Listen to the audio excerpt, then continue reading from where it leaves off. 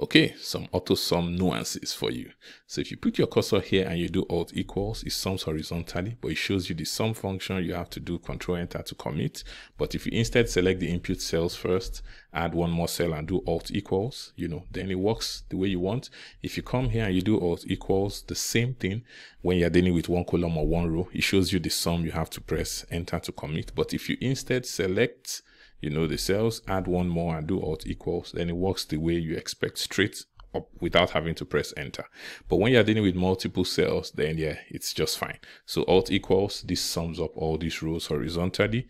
If you come here, select this ones and do Alt equals, it sums up all the columns as well. So what if you wanted to sum all these blank subtotal cells, this one, this one, the next, and you had so many of them, you didn't want to be selecting one after the other? What do?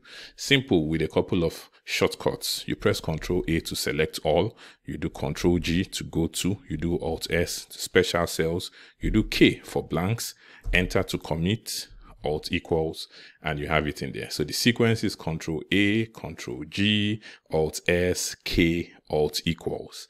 Easy when you know how.